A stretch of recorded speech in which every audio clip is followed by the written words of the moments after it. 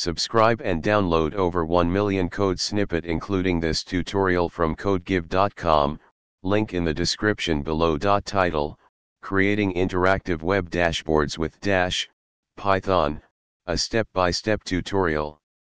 Introduction. Dash is a powerful Python framework for building interactive web applications. In this tutorial, we'll guide you through the process of creating a simple dashboard using Dash.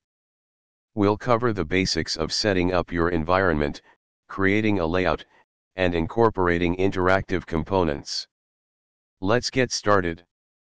Step 1. Install Dash. Make sure you have Python installed on your machine. You can install Dash using pip. Step 2. Import necessary libraries.